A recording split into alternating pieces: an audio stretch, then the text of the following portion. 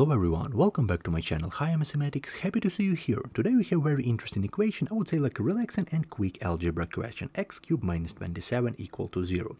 And a lot of students might be saying, hey mister, this is like the easiest question I ever seen, because from here we can easily find our x cubed equal to 27, and from here a lot of students know that, for example, when we plug in instead of this x, when we plug in 3, so we have 3 cubed equal to 27. Yeah, everyone know about it, and they say okay, x equal to, from here x is equal to 3, and I say okay, this is up to you, you can easily solve this question like that. But according to a fundamental theorem of algebra, it means that when we have the third power, it means that we will have 3 roots, like no more than 3 roots. It means like at least 3 roots, doesn't matter, we don't know how many complex roots, how many real number roots, but we have 3 roots. So a correct way to solve this question is to find all of these roots. So this is a great solution, but it's not like a perfect solution when you find all of these roots. So let's forget a few minutes about this solution, which is like only our expansion method. This is not a solution, to be honest, yeah? And right now let's solve this question correctly and step by step. Let's rewrite it. So as a result we have x cubed minus 27 is equal to 0. What is the correct way to solve this question? First of all, instead of this 27, we know that we can write 3 cubed. So let's do this right now. So as a result we have x cubed minus 3 cubed equal to 0. And right now let's look at this question from another perspective. We have difference of 2 cubes, okay? So let's remember a school formula. Let's see what will happen. Our school formula, we have a cubed minus b cubed, all right? How this formula looks like? Our formula looks like that. We have a minus b times a square plus ab and plus b square. Here's our formula, and right now let's apply this formula right here. We have difference of 2 cubes, so let's see what will happen when we factor our question. So as a result, what do we have? We have x minus 3, and in another parenthesis we have absolutely great moment for us, because we can easily change a by x and this b by 3, so nothing hard, I guess, yeah? So as a result we have x squared plus 3x, yeah, plus 3x, and plus 3 square equal to 9, so plus 9.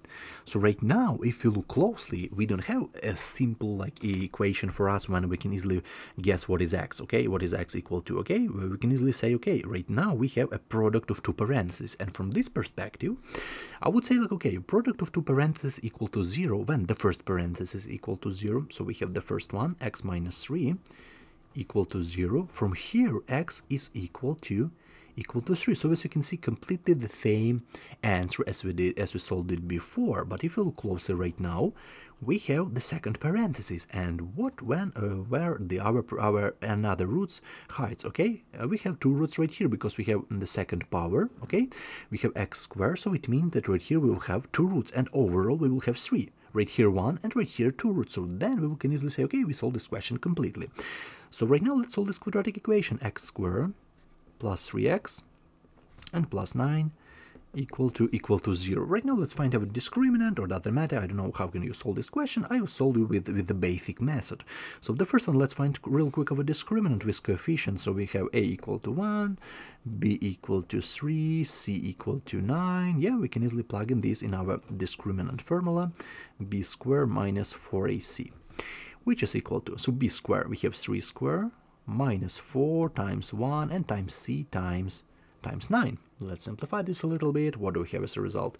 Our discriminant is equal to 3 squared equal to 9 minus 4 times 1 times 9 equal to 36. So as a result, our discriminant, if you look closely, equal to minus 27. So it means that both of these roots will be like complex, because we're talking about negative discriminant. A lot of students are confused about this part. We're talking about only complex roots, so it doesn't matter. Let's solve it. First of all, let's find our x second and third. Let's continue, for example, right here. Yeah, well, let's continue right here. So x second and third, because we found our x first, x second and third equal to minus b plus minus square root of d. We found it right now, and we divided by 2a, which is equal to, so right now, minus b, we have minus 3 plus minus square root of discriminant, square root of minus 27, and we divide it by 2a, by 2 times 1, obviously, yeah? Right now, let's simplify this a little bit, because we can easily do this. This square root of minus 27, we can easily split by a product. Let's do this. So we have x second and third equal to minus 3 plus minus square root. Instead of this 27, let's write the next product, minus 1 times 3 and times 9. And we divide it by 2. Right now we need to know a really great property. This property looks like that. When we have square root of a times b, we can easily write it as square root of a times square root of b. And this works only when a product. Yeah, we're not talking about addition, only when a product. Because with addition it doesn't work, okay? So we have minus 3 plus minus square root of minus 1, yeah, the first one, times square root of 3 and times square root of 9. And we divide it by 2. Right now, square root of 9 equal to 3, yeah, and this square root of minus 1, this is our complex unit, okay? This is our I. So as a result, we will have x second and third equal to, we have minus 3 plus minus, let's write first of all this 3, because this is equal to 3, we have plus minus 3, the next one, let's write this I, this is our complex unit, I, and times this square root of 3, don't forget about this, square root of 3, and we divide all of this stuff by 2.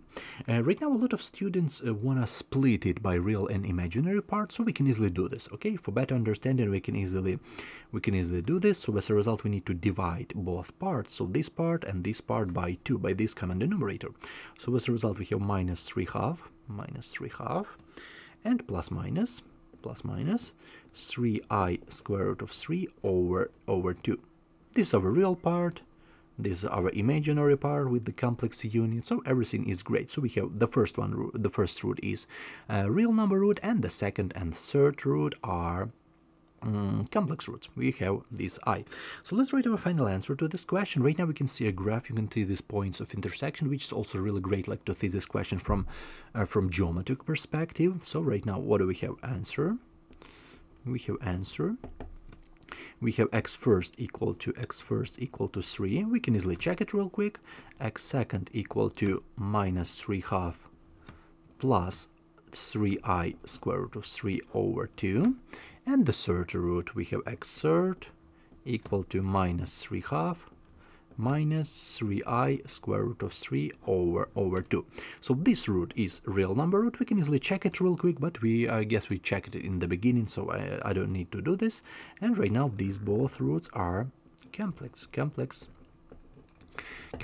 So right now we can see a graph, you can see this point of intersection, which tells us a lot, because a lot of students say, okay, we have x cubed minus 27 equal to 0, and a lot of students say, okay, x is equal to 3 real quick, because 3 cubed minus 27 equal to 0. This is a great method, but this is its inspection method. You need to use this method when you solve this question, and you need to check it real quick, like I want to see a solution. So sometimes happens that you can easily solve this question by inspection, but only for checking, not like for solution. You need to check it, and you say, okay, x equal to 3, but I solve it completely, and then I say, okay, x equal to 3, but moreover we have 2 more roots, so which is really important thing in terms of math.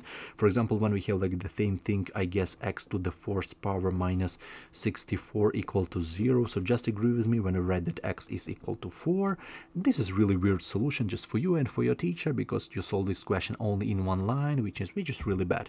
If you look closely, we have x to the 4th power. So just remember about the fundamental theorem of algebra, which tells us that when we have the 4th power, it means that we have no more than 4 roots, at least 4 roots. Yeah, we're talking about we don't know how many complex roots, how many real roots, but right here we will have at least 4 roots. Right here we will have 3 roots. I don't know how many real number roots, how many complex, and we are talking about the maximum value of roots. We are talking about maximum 3 roots, maximum 4 roots, so it's not only one root as we wrote it before. We write that x is equal to 4. This is a great, but this is not a common solution to this question. So I really hope you understand my thoughts about it. You really need to mention a really interesting moment, really important moment about fundamental theorem of algebra. This 3 means 3 roots at least, this 4 means 4 roots at least, and don't skip like this complex part, which is extremely important for you and also for your teacher. So thank you for your time. I really hope you understand this explanation. You can also write your notes, write your thoughts down into the comment section. It will be really interesting to read about it. Also thank you for your time, for your kind response, for your comments when you write it. I really appreciate it. I really need your response. What do you want to see on my YouTube channel? What type of content do you want to see on my YouTube channel? I try to make my best to make new content every day, to find really interesting equations, really interesting notes, because there are a lot of teachers, a lot of students who watch my videos, and I really wanted to make the content which like suit you a lot, because we are talking about a wide range of people which like watch my videos. So I really appreciate when you leave your response, when you leave your kind comment. It's also really great, a really great moment. So thank you for your time. Wish you all the best in your life. You can also write your notes, write your comments down into the comment section, and see you in the next videos. Also take care of yourself and have a great day.